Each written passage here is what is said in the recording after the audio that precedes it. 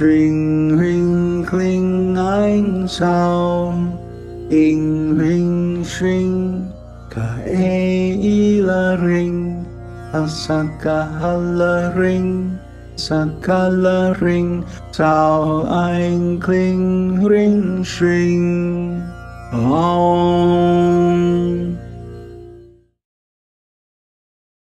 O Bhavani, sages and saints describe your gross forms as Kali and others. The Vedas speak about your subtle mantra forms, Kama-kala Rupa. Poets adore you as the origin of speech, Shabda Brahman. Philosophers think of you as the root of the worlds, Mula Prakriti.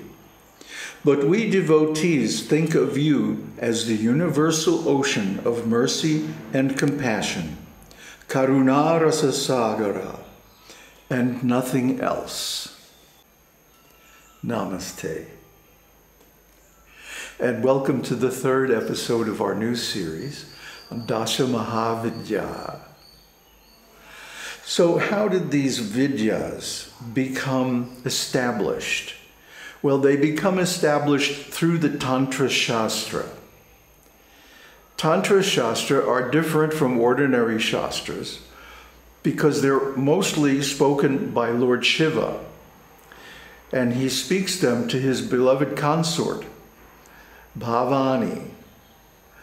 And in that mood, that loving mood, he instructs her and answers her questions.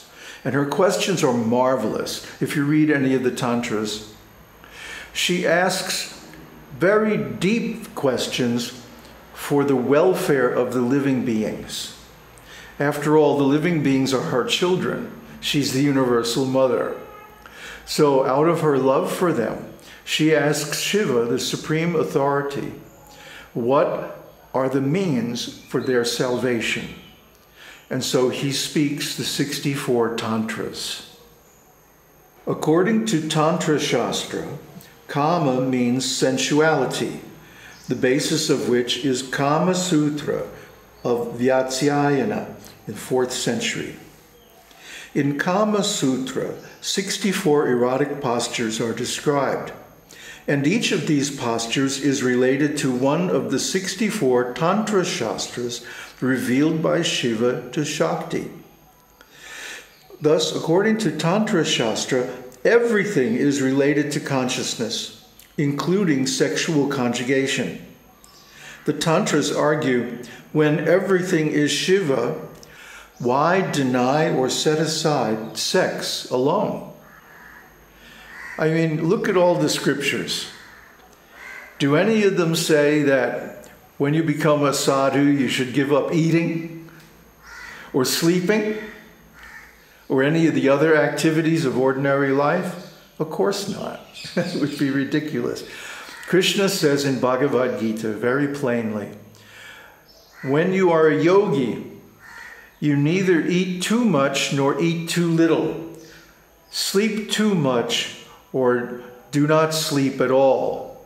He says that's not a yogi. A yogi is one who is moderate in all his activities, eating, sleeping, and also sex. Why should we deny sex alone? Well, I have a theory that when organized religion came into being, that there were negotiations with the governments of the time, kings, how to keep the people under control.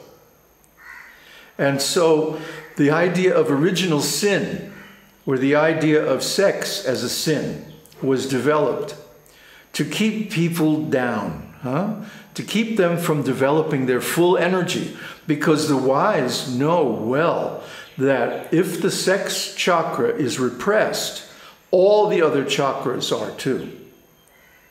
It's like turning down the volume while listening to music. All the instruments go down. See? Because what? The sex chakra, the Muladhara chakra, is the origin of all bodily energies, Kundalini. And Kundalini is the goddess within. So religion did two things. First of all, it projected God and goddess externally to be something outside oneself. And secondly, it repressed sexuality, which limited the amount of energy people have available. You notice the elites, the controllers of the society, have a different morality. They have unrestricted sex life because they know that gives them the energy to keep control of the population. So anyway, Tantra goes around all of this. And it just says, why repress anything? Because the only way to overcome desire is to experience it fully.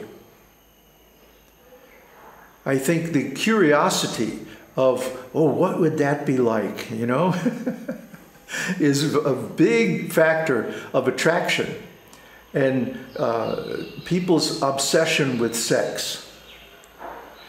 So by reducing the curiosity factor, by experiencing these things, one comes to realize very quickly that this is not going to solve my problems.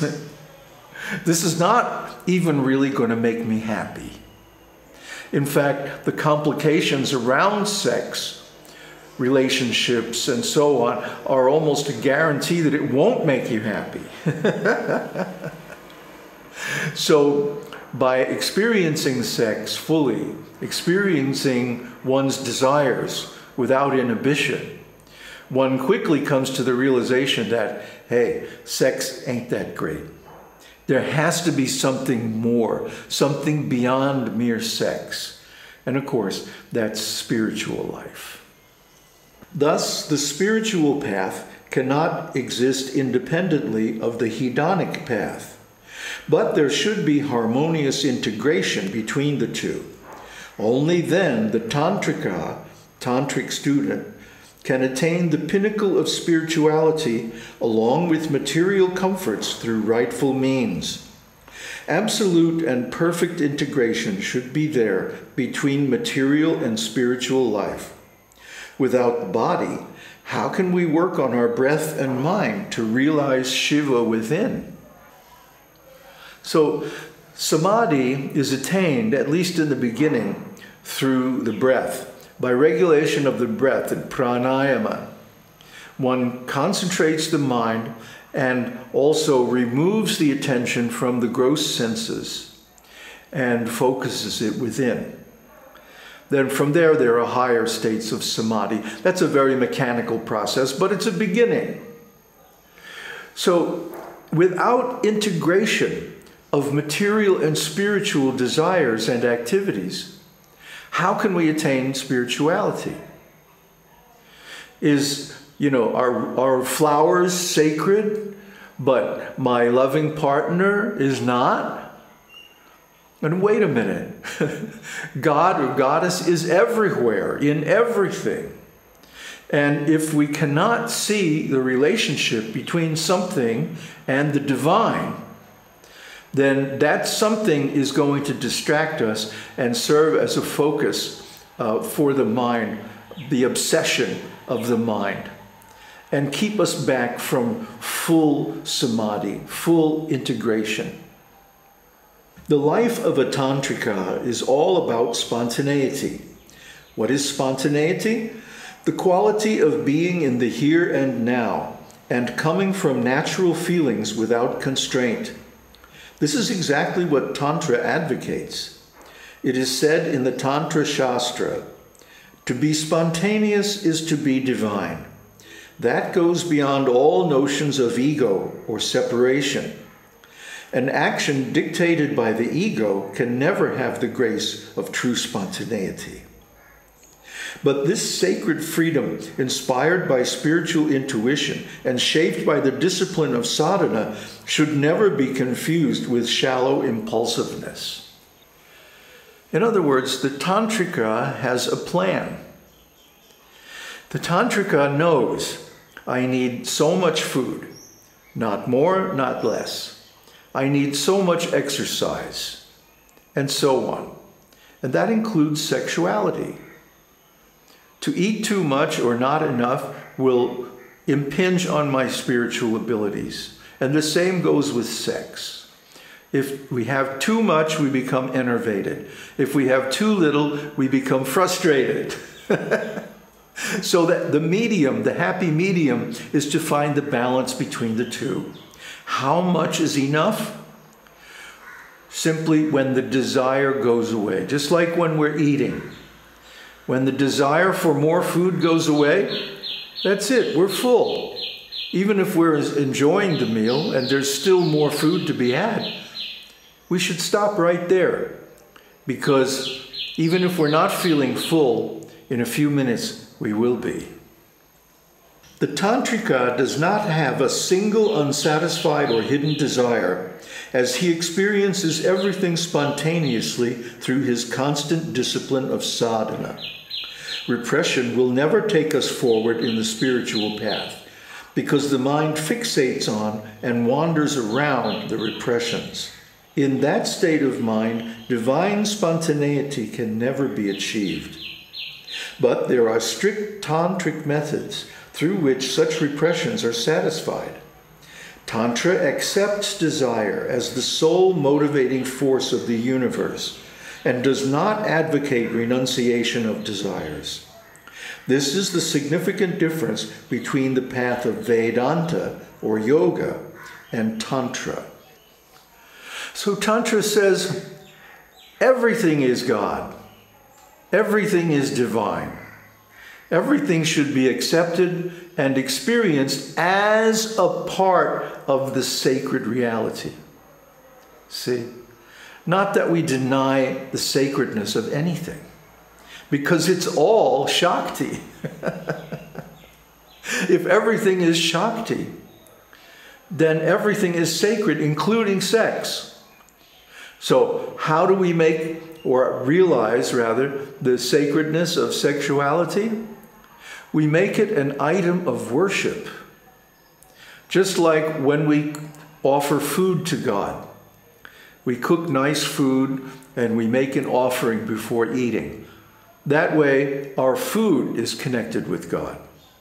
And similarly, before having sex, we make an offering, which in Mahanirvana Tantra is called the 5 M's. Daśa-mahāvidyā talks about 10 forms of the same goddess, Parashakti, Apara, Para, and Parapara, but with different qualities such as power, delight, beauty, wealth, etc. They are all her various manifestations. Most practices in Daśa-mahāvidyā fall under the tantric system, but the quality and intensity of the practices vary according to guru lineages. Some follow the left-hand path, some the right-hand path. Some use the 5 M's, Madhya, alcohol, Mangsa, meat, Matsya, fish, Mudra, gestures, and Maituna, sexual intercourse. So it's not that these 5 things are bad or wrong. They're simply not in the mode of goodness, sattva guna. So the Sattvatas, the Vaishnavas, they restrict these things. In fact, they give them up entirely, at least in their preaching. In their actual lives, this is something else. But the real Tantrikas see that everything is sacred, and so they don't try to give up anything.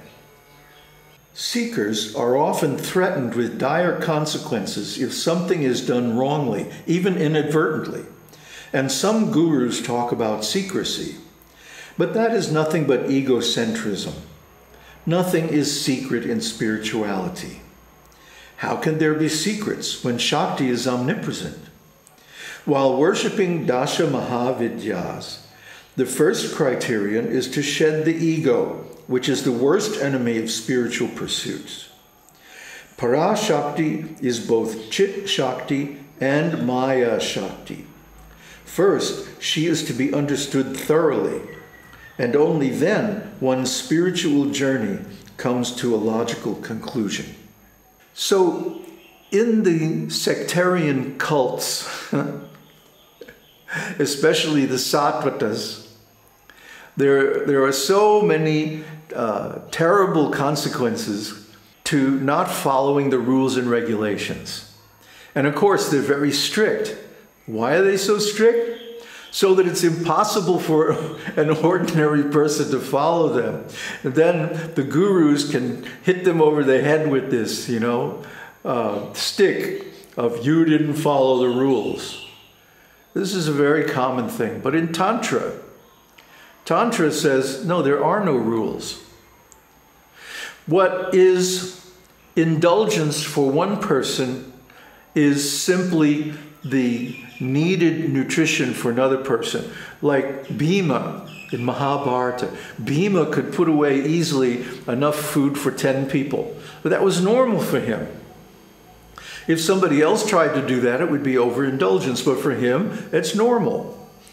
Similarly, there are people for whom having sex once a day is an austerity. They need more. And similarly with the other bodily needs. So one has to explore and find out for oneself what is the proper amount. It can't be legislated, Just like love can't be legislated. It can't be told that you must love God. No. That's phony. That's egocentric. The guru is taking too much power. The correct path is set up a situation where love of God develops automatically. That's intelligence. So the Tantras create a situation where by following the principles, not the rules, the principles of do this, do that, yama, not niyama, don't do this, don't do that. Yama is much more effective to establish the conditions whereby the higher states of consciousness can be realized spontaneously. There are different views about the origin of Daśa-mahāvidyās, all relating to the Puranas. One of the stories goes like this. Shiva was very angry with his consort Sati when she decided to attend a yajna conducted by her father Daksha. After this, Shiva was not courting Sati. She got upset and became terribly wrathful, and this anger was reflected in her eyes. As Shiva could not bear to see her wrathful red eyes, he closed his eyes, and when he opened his eyes again, he saw a woman with overwhelming luster. Shiva was scared of her and started running away. To make sure that Shiva could not flee, she manifested or created 10 different forms. When Shiva asked that woman, "Who are they?"